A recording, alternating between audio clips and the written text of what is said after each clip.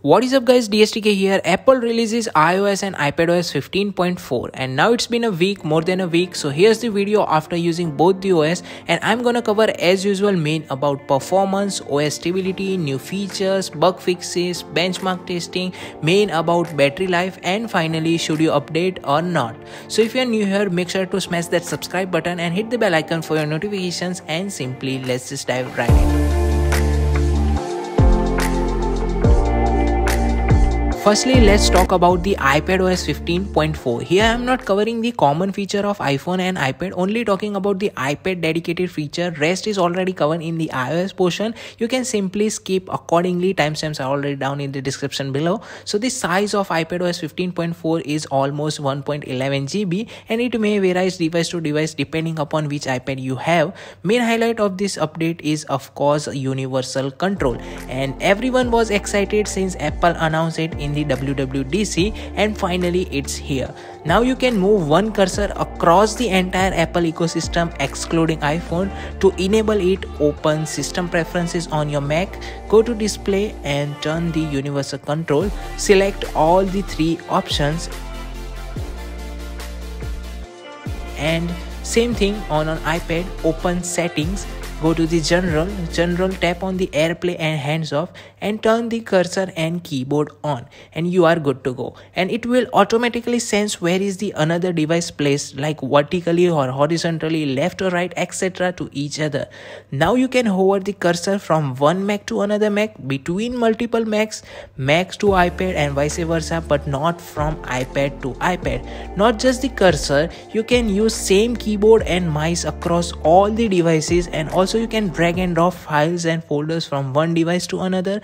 Also now you can access applications that are only oriented to iPad like Procreate and LumaFusion etc. to Mac. Not the entire interface, but yeah, you can do most of the stuff. Like you created something in the Procreate, then you can simply drag and drop directly to the Mac's desktop. In the same manner, you can drag and drop 4K videos, photos, file folder etc. from your Mac to iPad seamlessly. Simple, you have to move cursor to drag and drop, and that's how to move file across the Apple's ecosystem. Also, if you are working on any project in iMovie or DaVinci Resolve 17 and want some file or clip from your iPad, then simply drag and drop to the Mac's desktop, and from there you can directly move it to the main timeline. It's so easy and fast as well. Also, Apple Pencil will add on its convenience to Mac OS. Like you created something with Apple Pencil on your iPad and you can simply move it to Mac directly. Totally seamless connectivity, and though it is in a beta version and have serious bugs too, like if a third-party mouse is connected to your Mac and while using universal control on your iPad, you cannot scroll things on iPad, but you can do scroll things by using the trackpad or Apple's Magic Mouse. So there are few more bugs, but by the time Apple will definitely resolve it. Moving to another feature is corner swipe gesture section under Note Settings. Click on Quick Note Settings.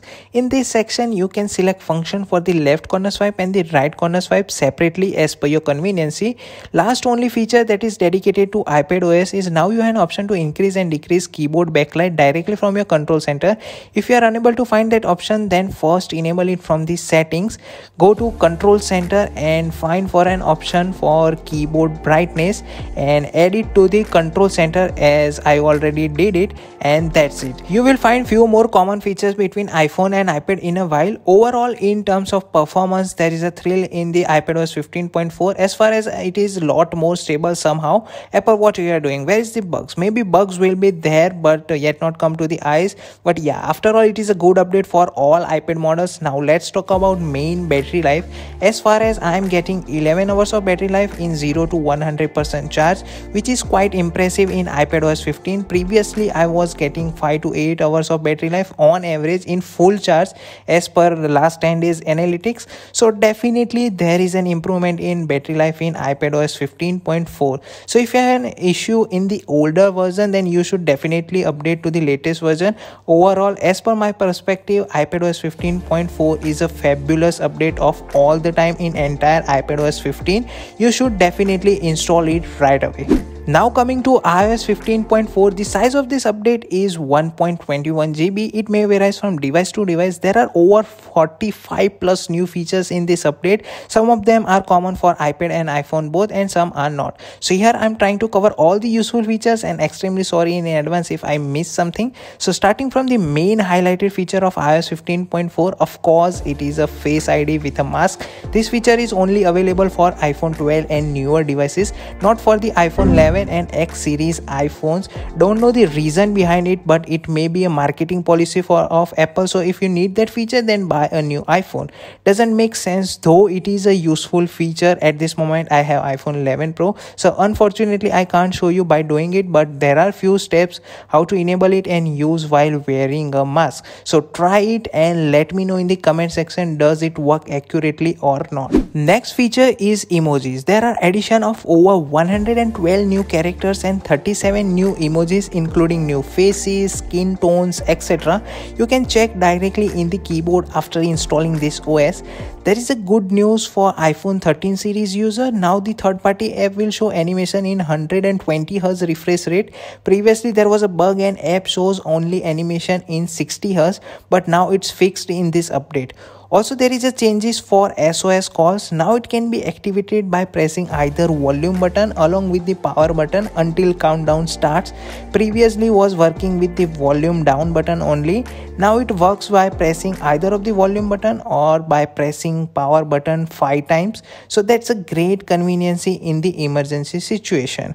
In terms of privacy, Apple adding anti-stalking AirTag update. So if someone is stalking you with the AirTag, which is a crime obviously, but now you can find the information of the owner of that particular AirTag under Law Enforcement Act. Also, by the time of setting up the AirTag, it will show a warning that the device is locked to an Apple ID and that using it to track someone without consent is a crime. Also, there are new features in keychain. Now you can add a note to any password entry, like to which website it belongs to or whatever you want to add. You can write it over here and you will find that note on that page.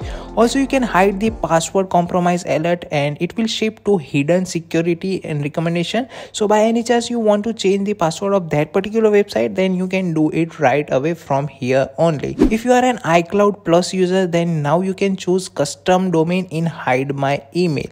Next to it is now Siri have a new voice for an American user, which you can select it from these settings. Open Siri and search, and here it is. That was a quite heavy. Next feature is within SharePlay. Now the few third-party apps do have support to SharePlay contact, like any TikTok videos, something like this, while you are on a FaceTime call, but no idea for Instagram. But it will give support. After all, it's a copy of TikTok.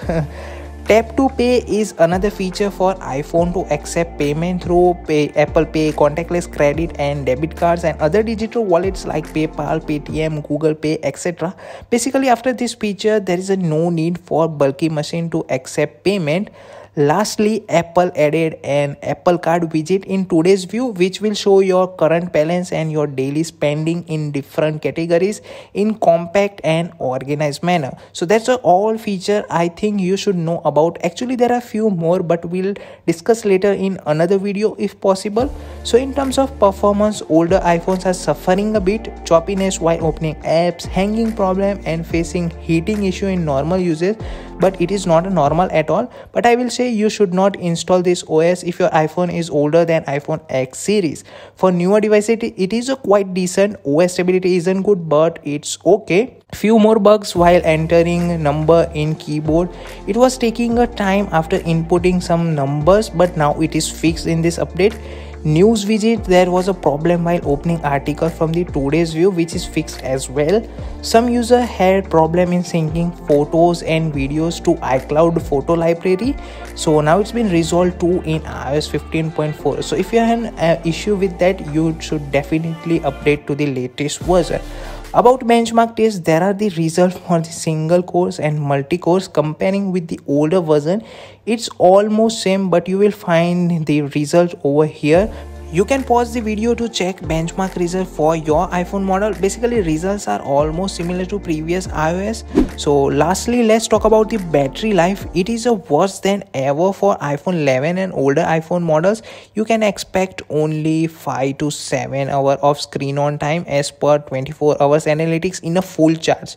And for iPhone 12 and 13 user, battery life is decent enough but not good. You can check last 10 days analytics as well, but previously user was getting 10 to 12 hours of screen on time back in iOS 14.8. Actually, many users are experiencing low battery backup since updating to iOS 15, more precisely after updating to iOS 15.2. Here only getting 5 to 7 hours of backup. So if you are more concerned about the battery life, you should not install this update at all. But if you are okay with it, and then for new features and security update, you can download this update. But I highly prefer to skip for older iPhone user, more precisely for iPhone SE users. So that was pretty much it about iOS 15.4 and iPadOS 15.4. Hope you will get answer of should you update or not. If you want to know anything else, please leave it in the comment section, and don't forget to subscribe this channel. Thank you for stopping by till the end, and as always, I will catch you in the next video.